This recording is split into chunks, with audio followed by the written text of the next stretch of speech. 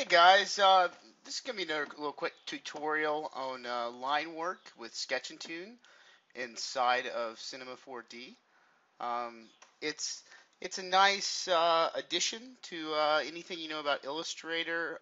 These lines can be exported out. I still think the Make 2D and Rhino is pretty effective, especially in combination with this. But this technique is pretty good too. Much better than Maya's vector rendering. Anyways, we're just going to do simple objects. We're going to start off with a square, or a cube, excuse me. And let's go ahead and set up our one hatch. So we're going to go create shader texture material. And we're going to go ahead and drag and drop this on that. We're going to go ahead and make a normal material for it too. Just go in here and change this to white. Looks pretty good. You know, right in there. Okay, and make the spectrum colored. Okay. So then we'll drag and drop that there. And so as you see right now, with sketch material alone, inside of your render settings, which is right here, Sketch and Toon has happened. Inside Sketch and Toon, you can see here, if you go to main first and switch this to advanced, usually it's set on simple, but go to advanced. In here in the main, you see that it has folds, crease, and borders checked. Well, this basically means that no matter if a object has a sketch tag on it, like you see on the cube up here, this little kind of orange box, whether or not it has that on the object itself, it will always do folds, creases, and borders. So any of these checked will automatically use those. And as you see here, you can, with each individual one, you can adjust them inside of here. Anyhow, so we're going to go ahead and uncheck these for now. And then in rendering, I always just, don't even bother with it and go ahead and move this to best, line AA. And then everything else is adjustable. I mean, this is stuff when you're starting to troubleshoot. Maybe you don't want them all to appear.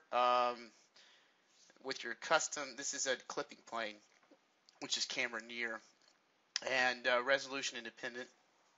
That's all dependent on adjusting post-render. Sometimes these things help. And in shading, I usually take the background color off and take the shading off, so that we're basically in control of all of that.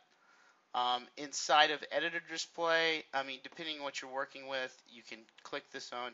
Now you see that the lines are actually appearing on the screen according to this. And of course, if we delete that tag that we put on there earlier and take that off, see, nothing appears. But if we go back over here to lines and we turn those on, we can see those things starting to come in because it's affecting the entire scene. So we'll turn that off. Okay, and that's basically the settings there. That's usually what I have it set up. We're going to go ahead and go into output. We're going to do this at a nice, tablet size. Tablet, okay. Get that in there just for that camera. So go ahead and make a camera. These are all things I've gone over before. Adjust this down to 150. We don't need it that high. Save, remember PNG, and we're just going to give that a name, cube, and we're going to go ahead and save that somewhere. So, cube sketch Toon. Okay. Oh yeah, alphas, save. Actually, we just have alpha channel. Okay. So, now we can drag and drop the sketch material back onto the cube, or we can right click and apply. Either way, we're just going to work with it as it is right now. So one thing I like to do a lot is over here in these, let's just go through all of them. So basically, here's fold, which is basically almost the silhouette in this case. Crease, this is the edge creases. Border, doesn't do anything in this case. Outline, it's going to do about the same thing a fold does.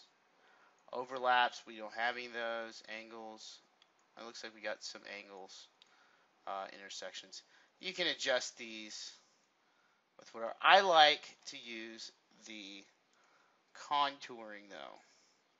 So the contouring on the bottom here, you see mode, angle, position, UVW. This is like your UV map. So you basically can do contours at angles. See, it's a 20 step right now.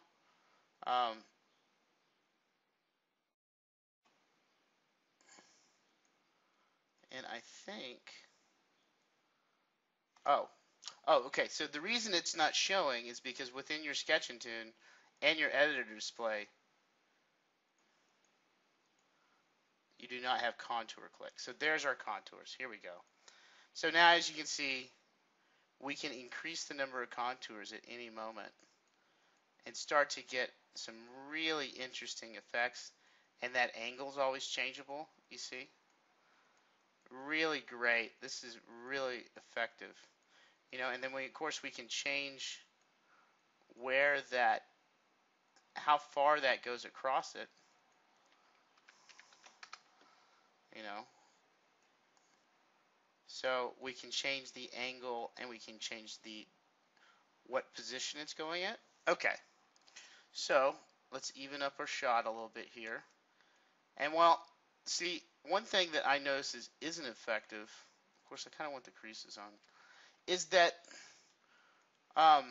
you don't get any depth on the line. So if you were drawing this in perspective, you would see depth on the back. So if we go inside of the sketch material properties, we can see a lot of adjustments here on the side. So main, this is of course, you could add notes to this, what you'd like. Strokes, you can do a lot of variation on the strokes. Usually for architecture stuff, I don't deal with this as much. There's a lot in the content browser, Cinema 4D, of different kind of lines that are already set up for you, but I usually just make my own. I don't touch, and adjustments, same sort of thing. You can have a stroke, you can adjust it as it goes across. This is how you create like painterly effects and stuff like that. Curve stroke, you can, you know, these are pretty self-explanatory. So color, of course, this, we're going to go ahead and make another color, and we're going to pick this one up and make this color gray. So we have a gray. And on the black one, under color, we see it has some modifiers here. And the couple modifiers I use is I use distance a lot. And with distance, you can see, you can have a gradient and adjust this, you know. And so now, you might not be able to see this within the, let's see if we can full redraw 3D lines. See, we're getting a little bit here. So now, I don't think it's going to give us anything. So we're going to have to render this in order to actually see what this looks like.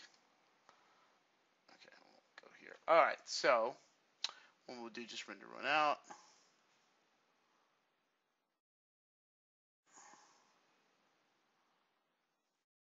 And as you see here, what we're getting is pretty simple. So I think what I want to do is I want to use both of these. I want to use the black and the gray. Let me go ahead and make another one of these because I'm going to make this in a minute. And we're going to put them both on there. And so what we're going to do is we're going to turn the contours off on the first one. And we're going to turn them on the second one. Of course, we're going to go back to angle, Y, or was it Y? And then I think this was cranked up pretty high. All right. So now we have the black handling the outside and the gray handling the contours. All right. So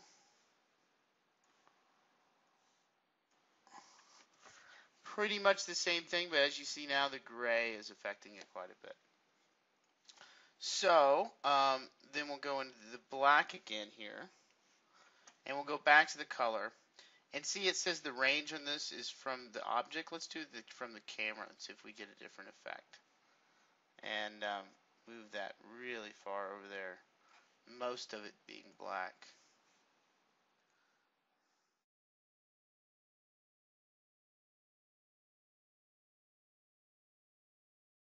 See, it looks like we're getting something.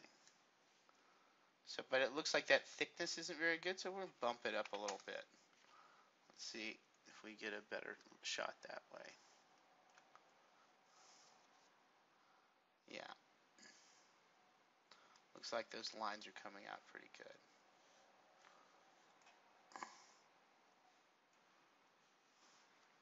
All right, and so of course you can also change the distance on that. On the, you can create a custom distance. You can make it a spline. You can really start to see that coming into the middle.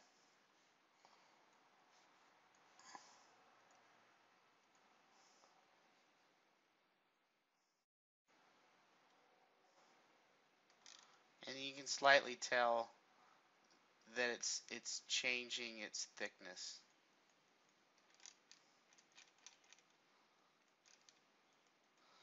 All right.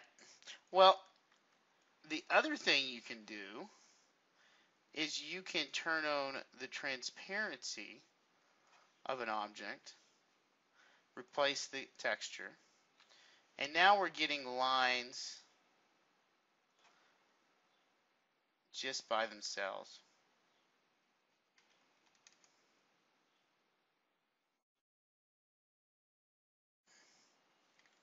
You see?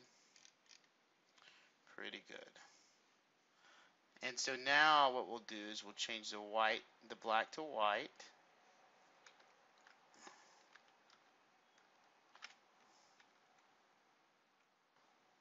Or actually, we'll go back and make a new white.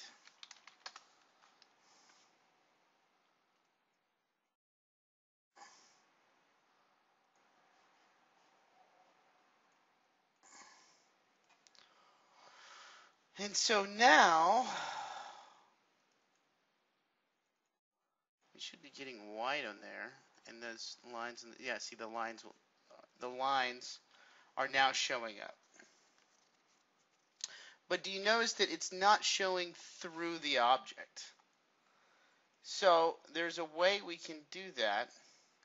Under here, under the properties in here, it says hidden call. We check this to children, and we uncheck self-calling. So now, when we render,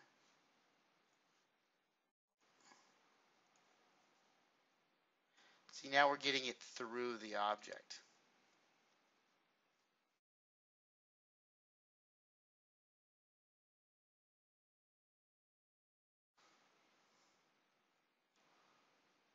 So now we're going to add, I'm going to go ahead and add a third material of that, only on contours, and we're going to do it in an opposite direction, the Z. We're going to increase them quite a bit. And we're going to make this one, change this color like red. And so now you should be able to see very distinctly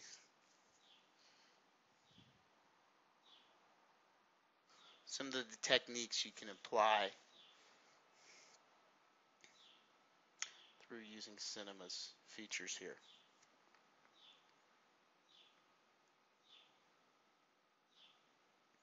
Yeah, it's pretty nice. And to show you a little more of the distance thing, let's go color distance, multiply, and we're going to do this blue, and we're going to do this green.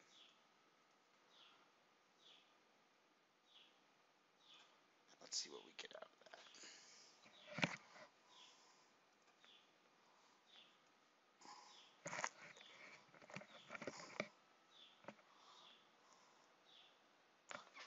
Doesn't look like we're getting much. It's there, but it's not having the same effect as the red was.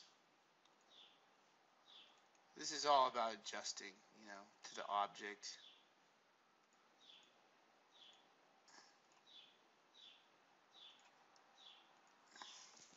Let's see, let's do add. Yeah.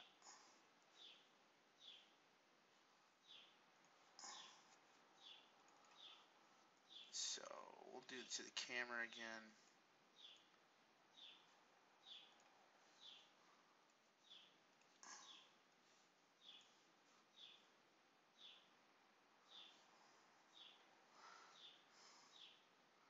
Yeah, see, now you're seeing we're starting to get subtle changes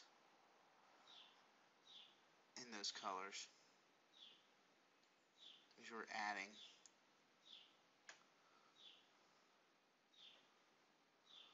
Yeah, looks pretty good.